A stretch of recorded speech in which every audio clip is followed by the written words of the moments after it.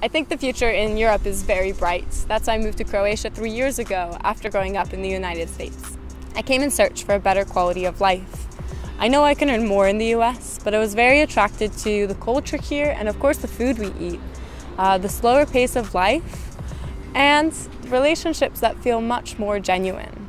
It felt like coming home, a place where I want to raise my family. I have a bachelor's degree in dance performance and I perform with Zagreb City Theatre Komedia. In the pandemic, from one day to the next, everything was cancelled. I've been dancing my entire life and I felt like a part of me had died. I know I will not be able to dance professionally forever, so this last year and a half, I've been able to reflect on my career. It's been an early wake-up call to discover new ways to impact arts and culture for the next generation.